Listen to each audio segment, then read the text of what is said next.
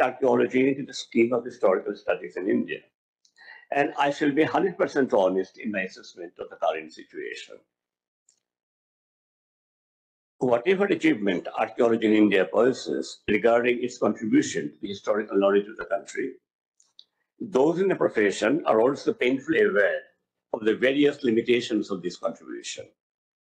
The purpose of today's lecture is not to dwell on these gaps and limitations, but to think of an academic situation where archaeology happens to be an integral part and opens in its own way a distinct historical field. If I say that archaeology is still far from being a mainstream academic subject, I shall not be wrong. First, very few Indian universities offer a rounded training in archaeology. I do not know the exact number of universities which offer archaeology as a clear branch of study in their undergraduate and postgraduate syllabi. But I know that the number is unlikely to be more than half a dozen. And possibly that is a very charitable estimate.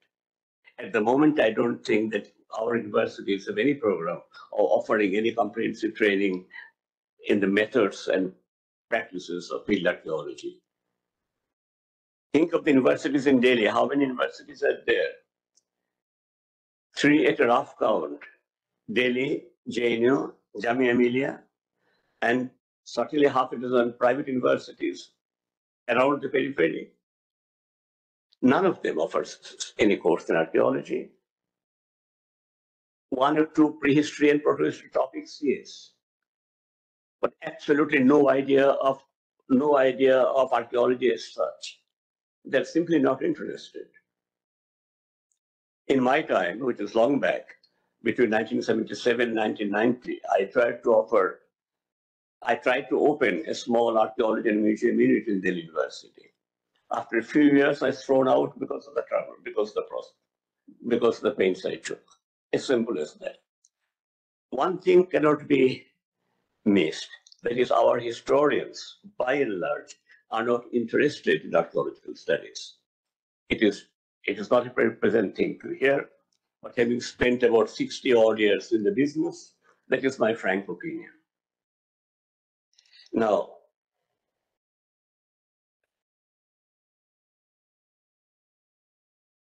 one can try to change it, provided the scope of historical MAs in India is changed. I've given this suggestion.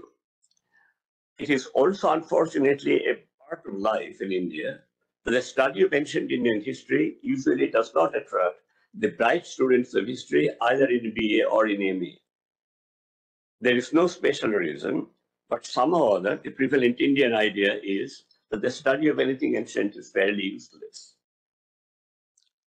This has adversely affected the study of both archaeology and ancient Indian history in Indian universities.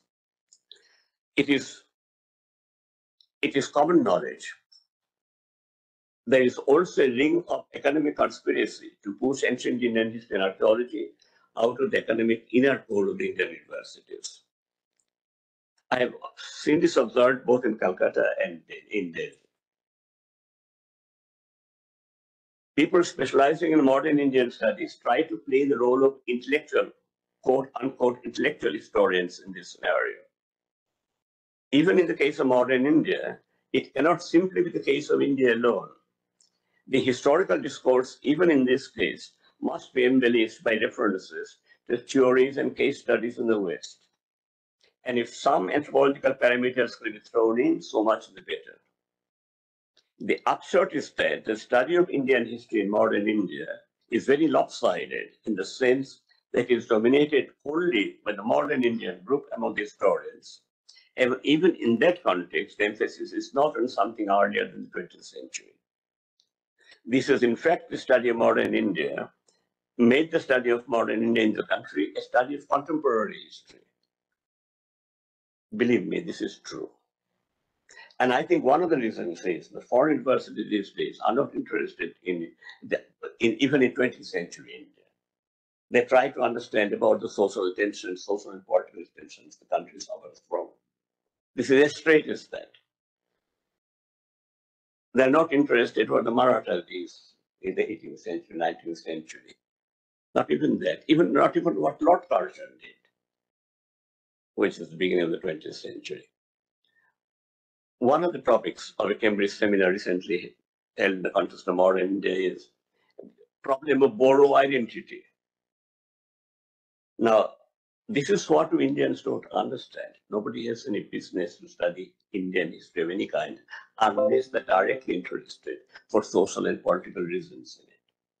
This is as straight as that. And the sooner we Indians understand it, the better. I've spent the better part of my life working here and there, and this is my honest opinion. There is no disinterested study of any foreign land anywhere in the world.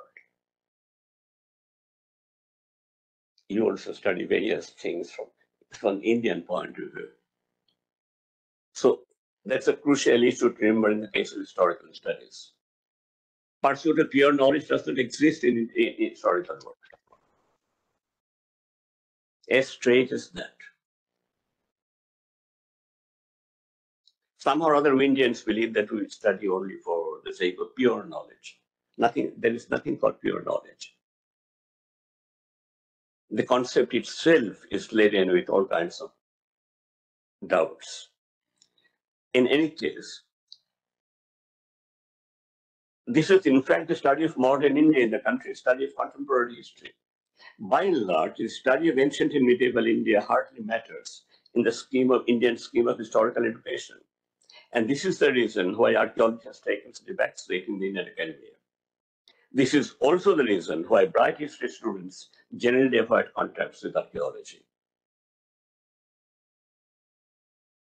Something to do with also with Indian literature, because I noticed that in Cambridge, if you do a first-class degree in classics, Latin and Greek, you are likely to get appointed in one of the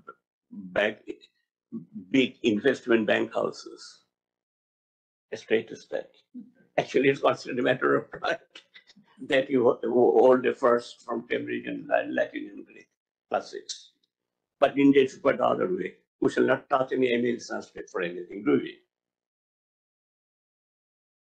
How many lecturers in ancient Indian history are there in Delhi University? Rathamatan, you are an expert on this. Very few. So what's the problem? Disrespect for the nation's past, ancient past. And the sooner we acknowledge this, the better.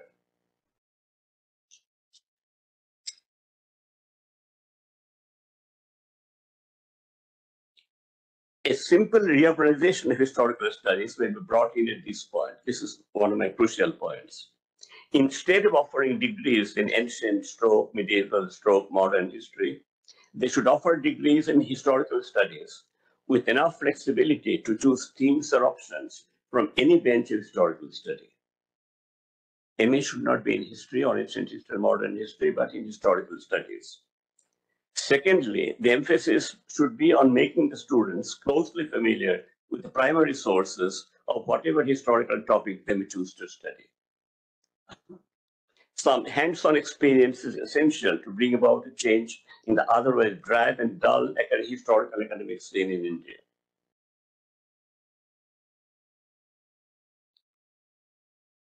In fact, as far as I can make out, this is one of the ways in which we can get out of the rut. Otherwise, the modern Indian historians will continue to dominate the historical studies of the situation. I cannot think of an Indian university where comprehensive training is given, even in orthodox ancient historical subjects like epigraphy, paleography, numismatics, etc. Think again of the universities in Delhi. Do you have anybody in position, or did you ever have in position any ancient historian in Delhi, including the famous ones, the so-called famous ones here and there, who can read an ancient inscription? My joke about them, a very famous lady ancient historian, if she's given a copy, an assemblage of an Ashokan edict, she won't know how to hold it. Most likely she'll hold it upside down. Now she's old.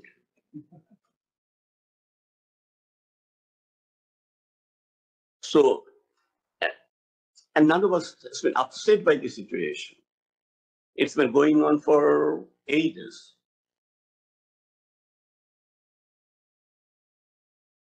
Only Dasarath, there's a man called Dasarath who did work on Rajput history.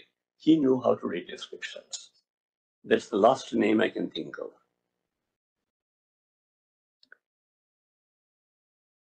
This leads us to our second point. What should Indian archaeologists think of themselves, historians or scientists? In this context, it may be important to remember the following. There is a very rich historical past in India, and archaeology here has always been a major part of historical studies. More importantly, this historical past incorporates a living tradition. In India, ancient past is not a dead tradition, it's a living tradition. It's a part of ourselves, and we cannot afford to view it as an American would view the Native American past. There has been an awful amount of lecture from American colleagues on how to study ancient India, saying that our approach should be anthropological and all that.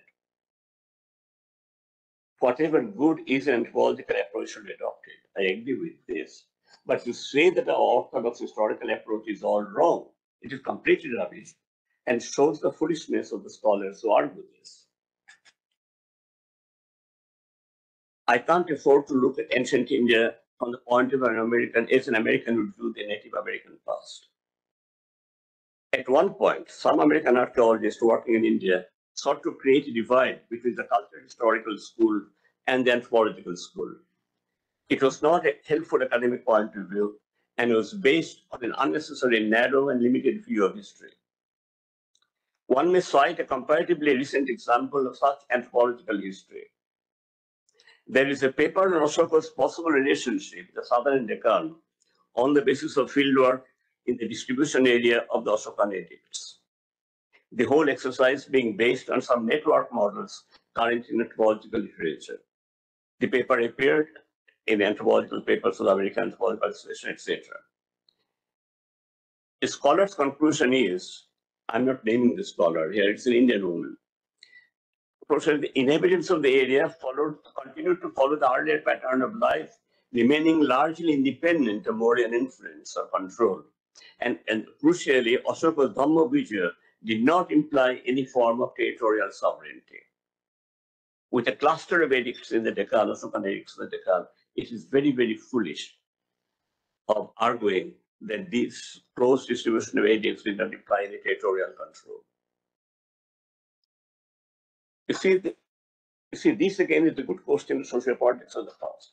For a long time, it has been interest of some people to show that the Mauryan Empire was only a cluster of small states under the overall control of the Mauryans. It did not imply territorial sovereignty over all parts of the country. Indian historians like H.P. Rai have argued it, and other people too. Obviously, this has been the crucial argument of many British and American scholars, and obviously other European scholars too. For a long time, it's been going on. In my colonial mythology, I pointed this out, but the tradition is very much continuing. This case is an Indian woman. She did her PhD from Chicago, I believe. Now, I know the person who teaches ancient India in Chicago.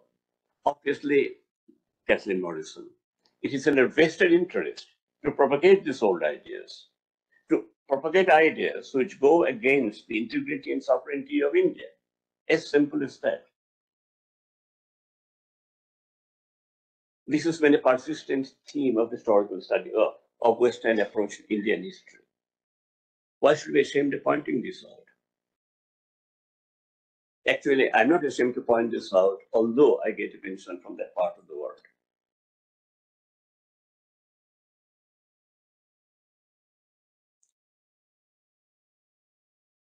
Regarding the claim of some Indian archaeologists to be considered as scientists, the first point to remember that they're mostly history MAs, and their scientific credentials are either limited to this or the possession of a past course BSc degree followed by an MA in ancient India. This, unfortunately, is very true, and not all of us are aware of it. These days, it is a very big fashion to proclaim archaeology as science and all that. But the people who do this, their basic training has always been in history, as mine has been. Either a past course-based degree, I'm sure you are aware that a past course-based degree means that you are at the very bottom of the Indian academic quality. You try to make this up by doing an MA in ancient India and then try to pose as a scientist. One particular institute in Gandhigram, Gujarat, has a section labeled as archaeological science. This is true. And even some preliminary checks establish the point that none of the concerned scientists ever possessed any science degree. To my horror, I realized there's a research scholar doing research in lipids. I don't know what lipids are, in archaeological materials. Now, at the very least, you'd expect a student to be familiar with chemical techniques. She possesses an MA in history. Disaster. The make-believe we are always ready to undergo. It can be fairly shocking. And this shows the enormous scale of academic dishonesty which is crept up in the Indian academy. I'm sorry, I'm brutally frank, but this is the correct estimate.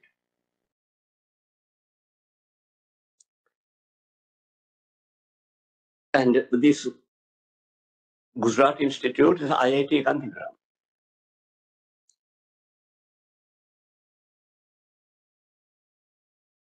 The situation is as interesting as the Deccan College prehistorians, who are mostly history MAs, but enthusiastically talk about geomorphology and claim to contribute to Pleistocene geomorphology. Academic honesty does not seem to be the best part of the training of such prehistorians. There is also a recent case at the same institute, the Deccan College, Pune, where the archaeologist who excavated a skeleton lends his name as an author of the article on ancient DNA obtained from that skeleton. In the more honest academic days, the archaeologist concerned would have handed over the skeleton to a suitable person for ancient DNA studies and kept his own opinion of the ancient DNA to himself, because he has no business or professional training to proclaim anything on ancient DNA. That used to be the system. You find an important thing, you hand it over for analysis to a proper scientist and keep yourself out of it. The Archaeological Survey of India used to hand over its excavated bones for identification to Bholanath of the Geological Survey of India. I don't know what is the situation now. The survey itself has been running a separate science branch in Dehradun for many years now. And as long as Dr. B. Bilal is not Dr. B. Bilal, who died recently, he was the archaeological chemist in charge there. It used to produce worth mentioning work. I don't know which type of research is pursued there now. As far as the preservation of ancient paintings is concerned, one cannot say the chemists of the survey have a very good run. I can think of a number of places where the quality of paintings has sharply deteriorated under the care of the survey specialists. This is true. The Pallava period paintings at Sittanavasal near Pudukutta in Tamil Nadu are now completely destroyed, and even the Ajanta paintings have lost their original luster in the care of the survey. This again is painfully true. See, I first went to Ajanta in the early 60s, possibly 1961. And the first thing that struck me was the depth and the brightness of the color of the paintings. Even the dark caves were seem to have been lit with this unforgettable experience. And that is why Ajanta became Ajanta. Over the years, there has been a sharp deterioration in the quality of the paintings, in the color of the paintings, because they put a wrong type of chemical over it, a chemical which drew dirt from the atmosphere. They've almost murdered Ajanta. In this red gathering, I should make that comment. They've almost murdered Ajanta. Although these days there is a lot of thing about not allowing cars, etc., vehicles emitting smoke in the vicinity of the caves. You have to go there by trolley and so on. But they've murdered the whole historical point of these paintings.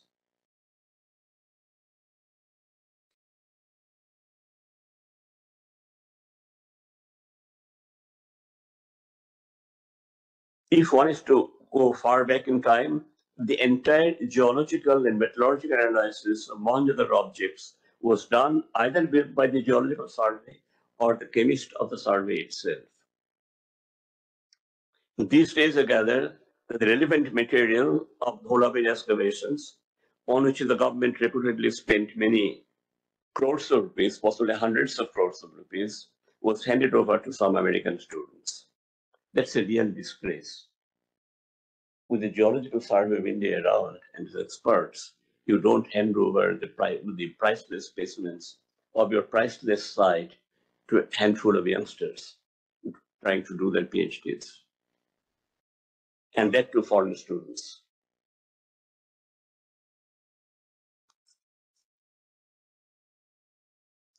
You see, we Indians suffer from a peculiar complex. We Indian academics always try to be, how do I put it, internationally famous persons in our fields. That's one of the silliest complexes we Indian academics have.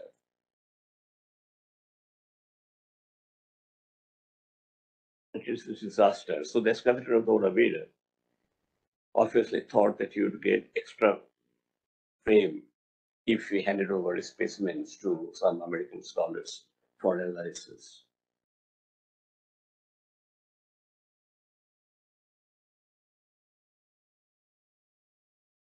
The quote-unquote science situation in Indian archaeology is really bad. There is no central scientific body or laboratory to look up to. And people with history MAs have begun to masquerade shamelessly as scientists.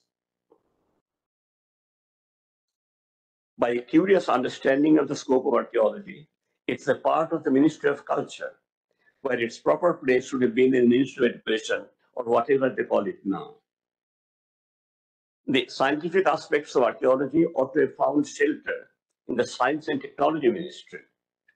At the very least, there could be a few laboratories set up on the CSIR model in various parts of the country for archaeological material analysis and dating.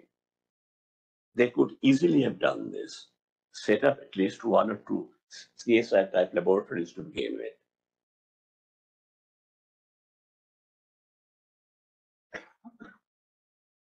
One of the reasons why archaeology has not yet been able to establish firmly in the university setup is the erratic and essentially subjective character of archaeological research finding.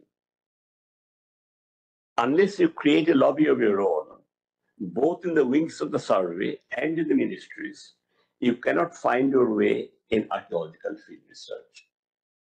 This is God's own truth, not the blabbering of a cynical old man. My own excavation at a small site in West Bengal in 1982 was done with a budget of 7,000 rupees, an insignificant sum even by the standard of the day. My only receipt from the ICHR so far has been rupees 1,000 for my work on the early use of iron in India. I would say that survival in the jungle of archaeological affairs in India is a very painful process and I'm not surprised the bright students generally avoid it. I am nobody to speak about the inner mechanisms of the Archaeological Survey of India, but I gather that now the excavations can be conducted till recently. Archaeological Survey of India has been always been divided into a number of circles, right? And the chief man of the circle could do any excavation he liked. Nowadays, they have separately designated those circles which are allowed to do excavations. This means whether the government of India archaeologist you can excavate or not depends on which branch of archaeology you are posted in. This has considerably narrowed the scope of excavations of field research in the country.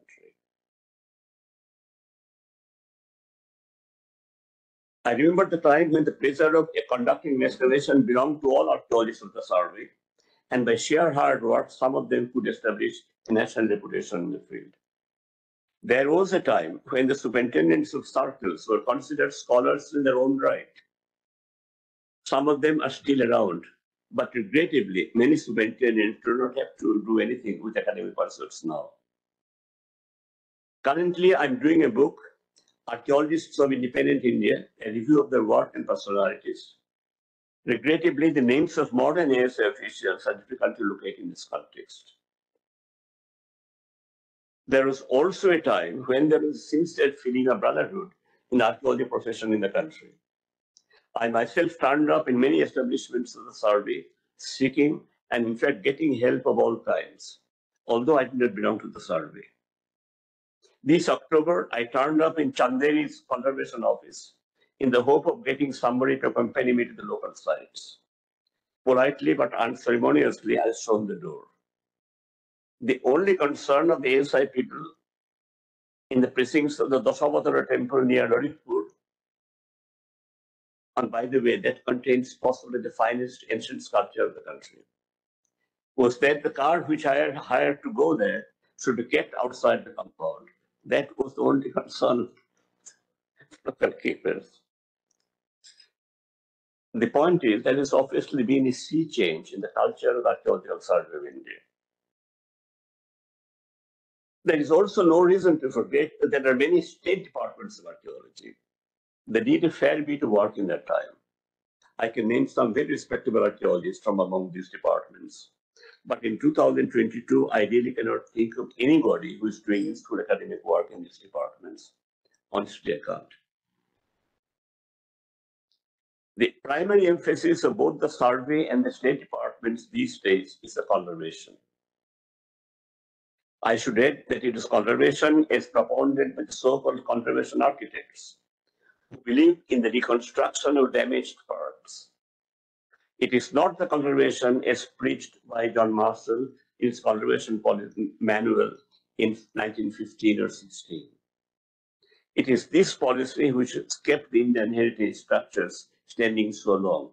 That is John Marshall's policy, his techniques. This has kept this monument standing for so long.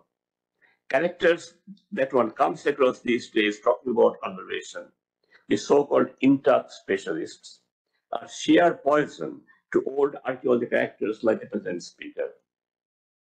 They are certainly like the pompous Sahids or Memsites who write columns on heritage and history writing in Indian newspapers and magazines. I do not know enough of the Indian conservation scene to comment in depth on it. But I do know this is where money lies, and this is where various unsavory characters congregate. Archaeology basically is only small talk in this context. That the conservation lobby in the country far outweighs any archaeological lobby the country may have has been shown by the establishment of an organization parallel to the survey. The establishment of the National Monument Authority is inexplicable to me because the monument documentation and protection had always been the brief of the survey. The survey can protect and conserve any monument it likes. What explanation do our heritage people offer for the formation of a separate parallel organization?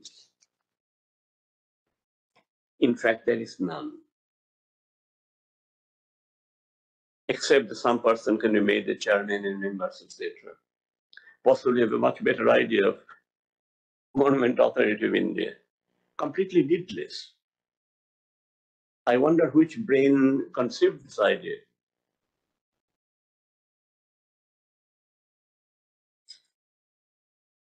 How much money the authorities spend on actual archaeological fieldwork every year, and how much on conservation? Do you have a right to know?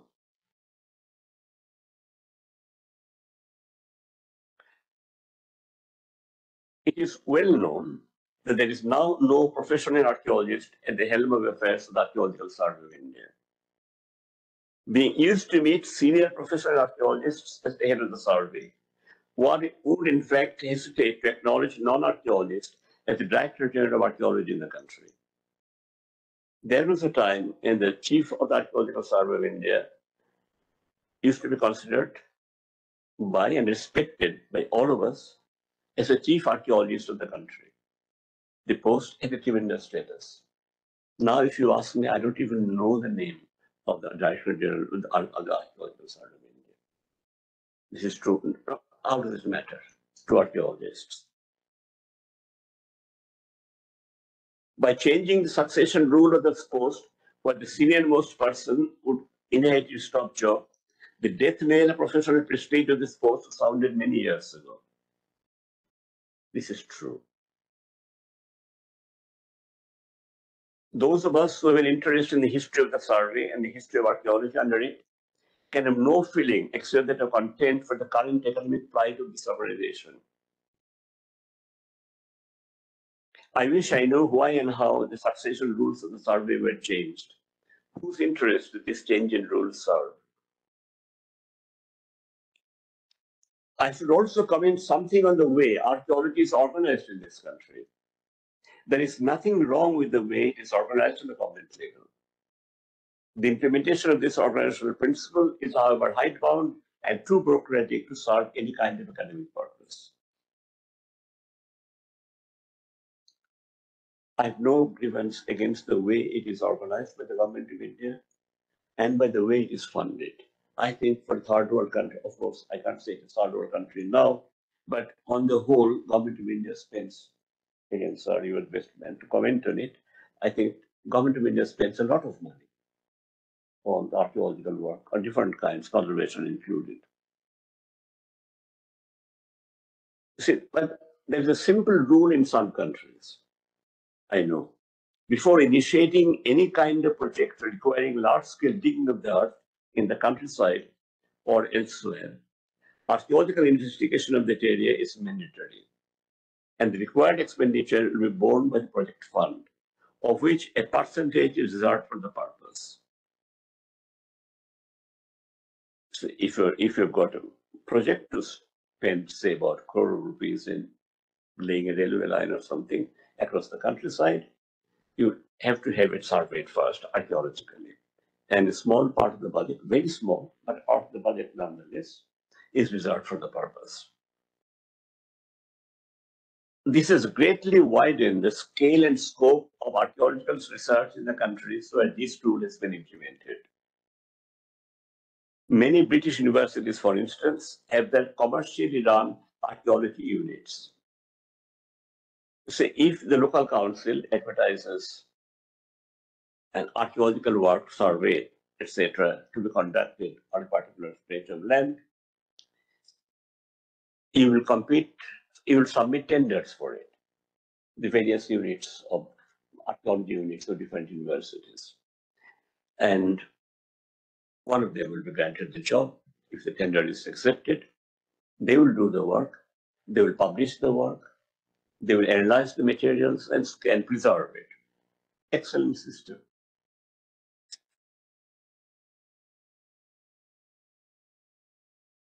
Whenever the local authorities advertise for some archaeological investigation to be done under this rule, the archaeology unit submit tenders for the job, and if successful, carry out the necessary investigation, including excavation, and publish the necessary reports without wasting time. This is practical archaeology at its best, and involves active cooperation with relevant science specialists on the local level. What prevents us Indians from passing this rule?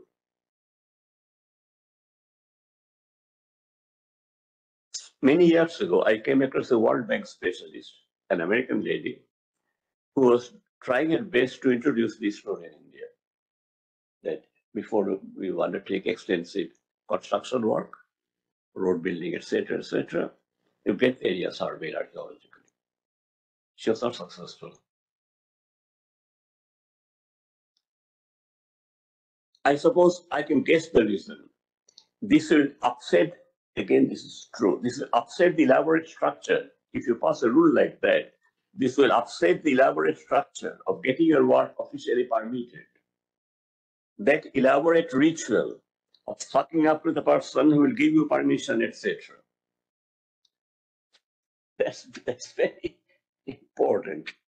It will also be important to be on the right side of the members of the Central Archaeology Advisory Board.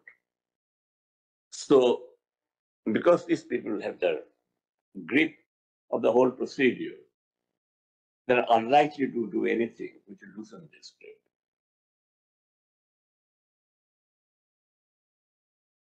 I will not say that on the university level, where the spirit is supposed to be academic, or the situation less bureaucratic, your head of the department may be completely unfamiliar with archaeological investigations, but the license to dig will be in his name. And if he's unduly ambitious, he should expect his department archaeology teacher to toe his line and keep his name in all publications. I can think of many universities that often sign the names of people involved in this. There are many cases of this type in our universities, and it is only sheer politeness that prevents me from giving the specifics of the cases with names. Compared to the central or state government organizations of archaeology, the university archaeology people, unless they can carry out the lobbying effectively, are awfully starved of funds. In Indian universities, there is also a question of timely raising the funds. In Allahabad, the archaeology people, under the leadership of G.R. Sharma, established such a close relationship with the local village people that they are willing to dig as daily wage earners in the field without receiving any payment till the money for it was officially released. It's unbelievable, but this is true.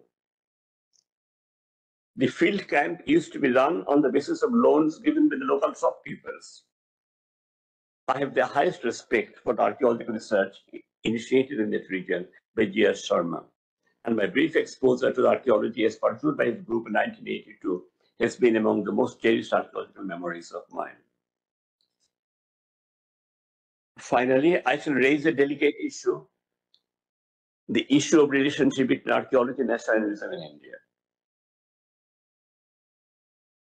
I have a number of publications on this issue, but they've been mostly ignored. Since Mortimer Wheeler and some Western masters made us feel as scientists and theoreticians, we in Indian archaeology at least have stopped bothering for the nation. This is not fun, this is hard truth. This is a situation which is true of the Indian academia in general. Nation has no place here. I shall not embarrass my colleagues from the Deccan College Pune by reminding them that all their chief archaeologists, with the exception of S.B. Deo, took a clearly international position. To one of them, India was always a colony. This is true. S.V. Shankarya wrote this as late as 1974. This is language. India was always a colony.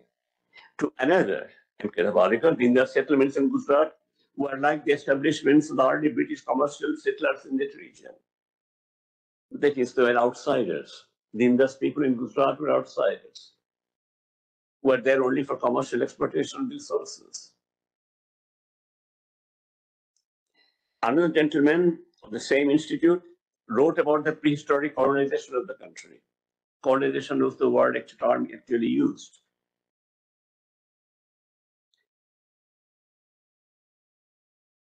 There is also a fourth one who would view an American archaeologist as a kind of demigod of theories of great value in the arid mundane world of Indian archaeology. The cases from archaeologists from Badoda are no less edifying. And such attitudes are limited not merely to the top archaeologists of Pune, Baroda, and other places with their students, but also have come down to the line.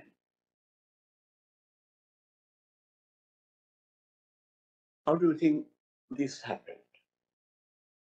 All this Deccan College Pune has or the National Institute for a long time, and possibly of the resources allocated by the government to the archaeology groups in the country here and there, it is a Deccan College which gets the most important chunk of that. There's no doubt about it. How is it that this institute has been pursuing implicitly or directly an international line?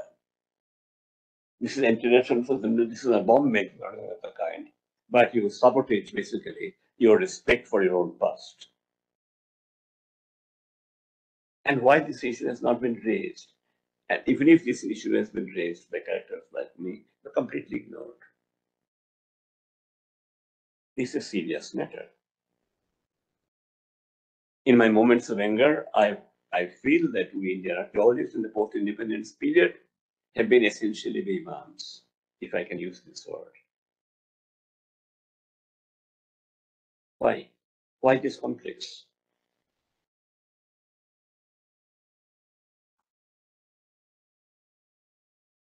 Why, when people like Lieutenant General Sawhney uttered this word nation first, I hardline academic, become surprised because it is something which you never hear in Indian academia, not even by mistake.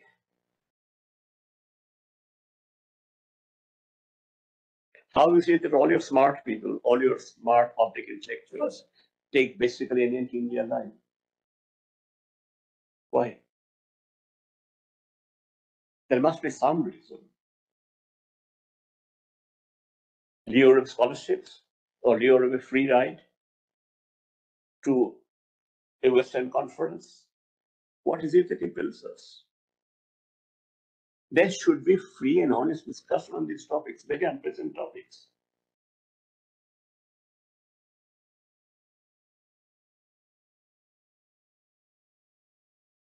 What is happening at the moment, you see, is fairly dangerous. The Indus civilization, all of us are familiar with it. Delhi has a number of Indus sites.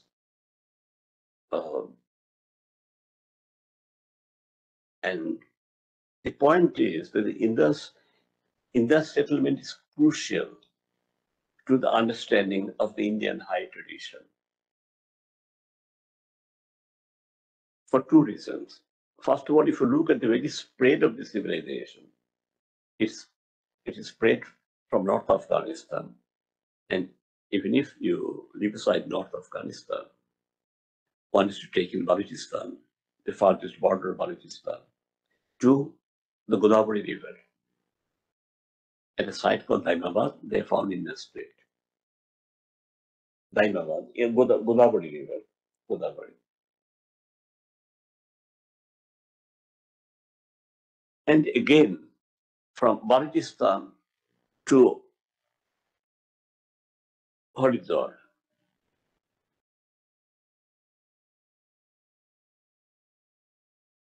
This is classic form of Indus civilization, distribution of the Indus civilization. One of its manifestations, what you call ochre-covered pottery or copper-hood culture, this has been found distributed as far south as Allahabad. Not exactly Allahabad, Simberpur, not far from Allahabad.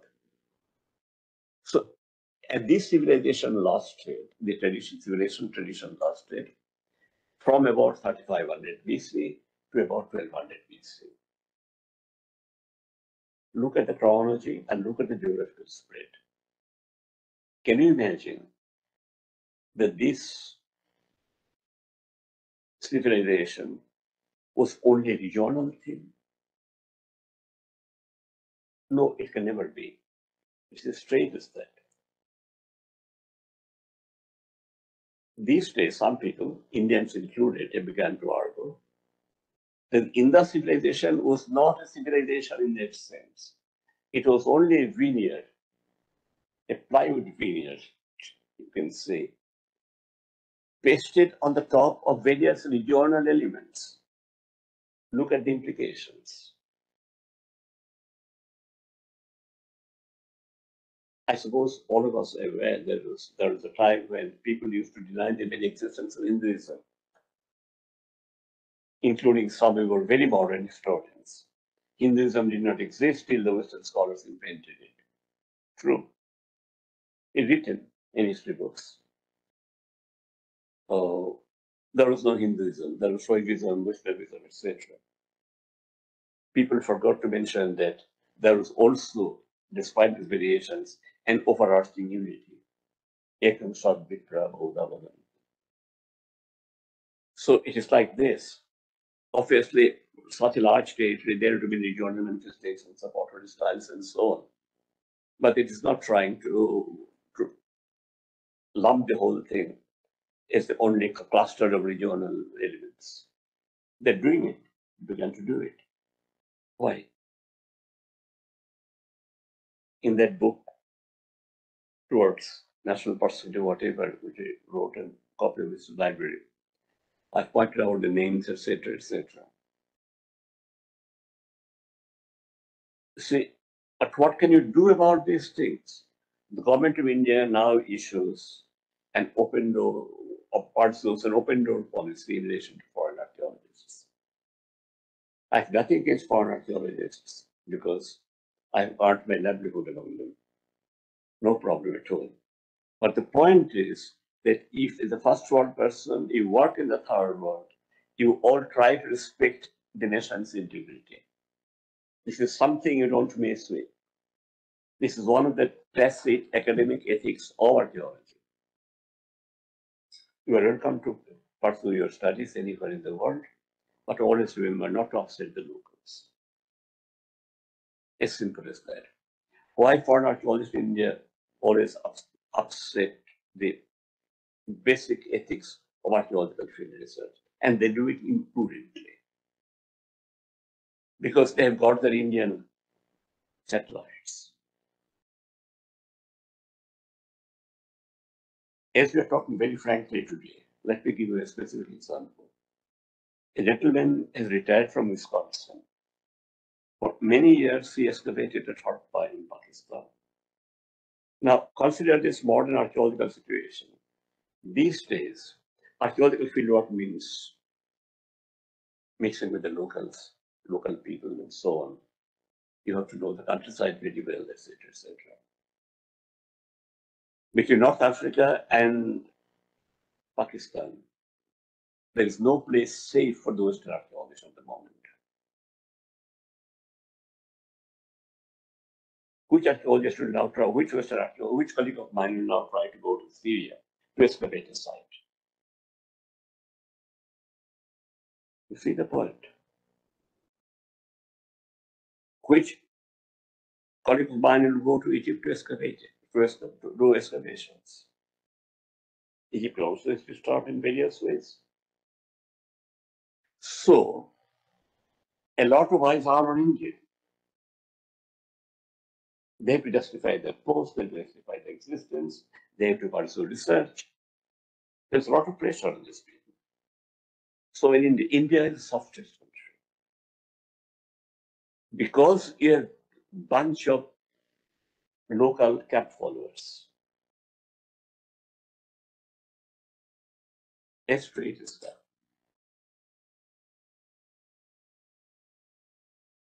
I was talking of this man from Wisconsin. He excavated in Pakistan for many years. He believes that Pakistan is a democratic country. I'm not joking. I cited him extensively. All in his works. And Quran advises you to do archaeology,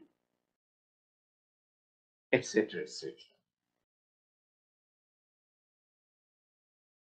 Now, because Pakistan is close to him, he has shifted his attention to India. And it's a number of Indian followers. Now, that man has another aspect of his past, which is worth looking at. A few years back, there was unprecedented controversy in California regarding the position of Hinduism as mentioned in some textbooks. This is known as California textbook controversy. To search in the Google, you come across it, no problem. Very interesting. Now, this man, this archaeologist, mine, actually his book was the root of all troubles. People took exception to how he depicted Hinduism in his book. The parents of the American Indian school children. It's a famous case. Now, I know India in which this gentleman was invited to a seminar in Indian Institute of Technology, Kantigram, at the government of India expense, because they took a grant from the ICHR to invite him. You see the point? Normally, you would think that in this country, a recognized Indian person, and I gave details of the man in my book called Battle for Ancient India. It is all there in print. Nobody took any notice of it, took money from the ICHR to invite him. In any case, he's still invited. And he has got his Indian supporters. What can you do about government of India apparently doesn't has any attitude in this regard? Actually, if you apply for excavations in Greece, they will do a security clearance on it. Either a security apparatus is very weak in this field, or it doesn't bother. My own suggestion is that in the sites, this is crucial for our own research and respect, it should not be allowed by any person outside the Archaeological Survey of India.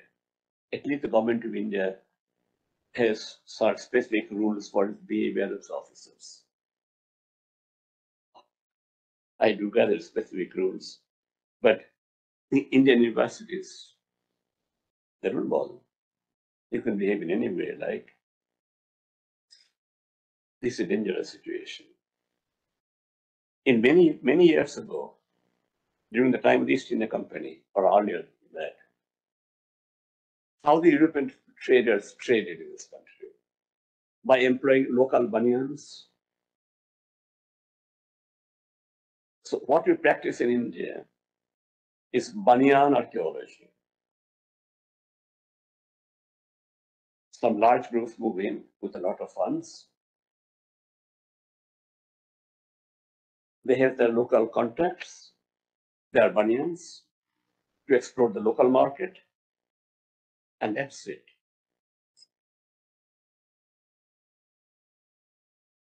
If the Archaeological Survey of India is not aware of it, that is their business. An office of the Archaeological Survey of India is not run by professional archaeologists. So they are not expected to have a very clear idea of the nitty-gritty of the profession or the dark side of the profession.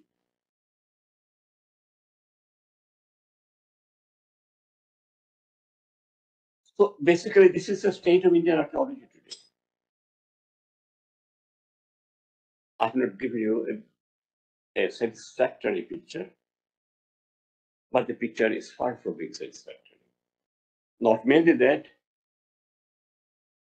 these days it is running on dangerous grounds, nationalism, anti-nationalism, etc. And I'm sure the international forces are winning the day. Nobody bothers for nationalistic integration of archaeological data.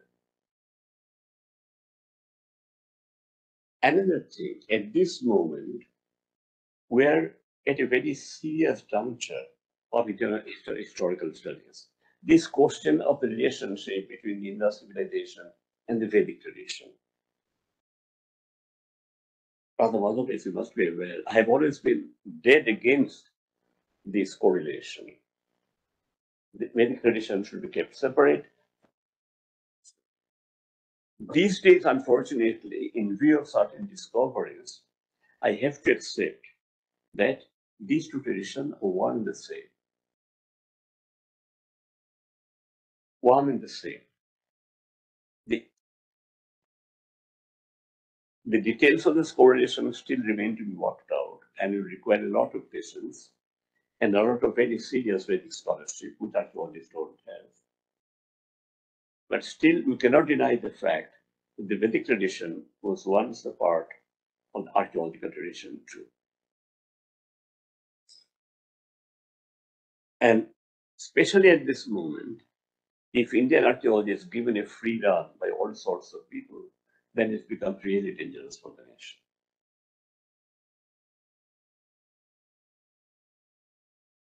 You see, archaeology has always been largely political. Why do you think there are so many large-scale expeditions in the Middle East? All for the sake of knowledge? Are you joking?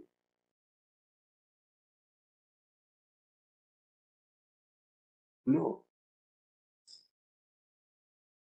Why do you think Orlstein conducted so many expeditions in Central Asia?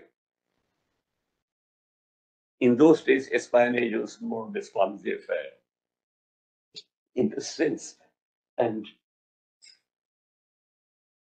you need binoculars, sort of mixing with the local people, etc. These days, I'm sure intelligence gathering is far more sophisticated. But in those days of clumsy intelligence gathering, archaeologists used to play a very important role.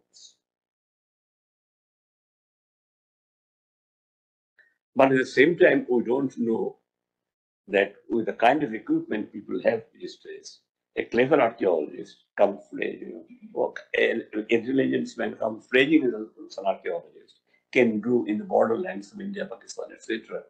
It's in all the areas where the Indus civilization sites can be found. Come to India has no control over them. There was a time when the government of India was far more cautious. They refused a French group, a good French group, permission to do any work in Haryana, do excavation work in Haryana.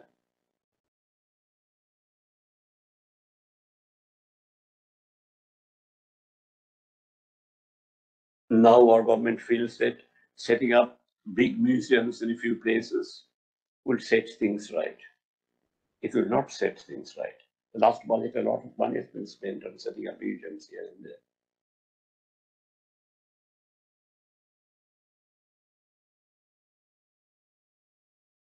That's about it. Thank you all. And I'm ready for any kind of question.